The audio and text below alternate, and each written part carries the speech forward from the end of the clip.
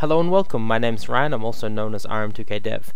This video is just going to be a trailer for the upcoming platform game tutorial that I'm working on. We're using the Game Maker physics engine. As you can see, we have a really cool 3D background effect going on here. It's an illusion, but it's what most of the modern platformers use. We have double jump, friction, and all of the things that come along with using the advanced box 2D physics engine.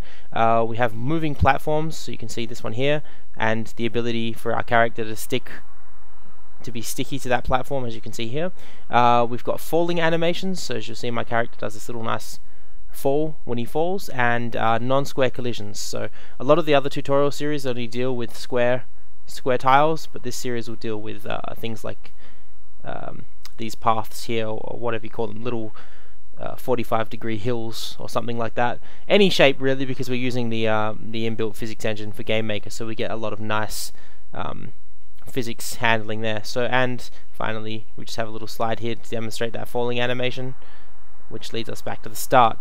So yeah, I hope you guys are looking forward for this video series. It will probably come out in maybe 2 or 3 parts. It'll be a short one, but we'll get through the topics pretty fast. So let me know what you guys think of this little example, and please subscribe to my YouTube channel and like the video. Thank you guys, bye.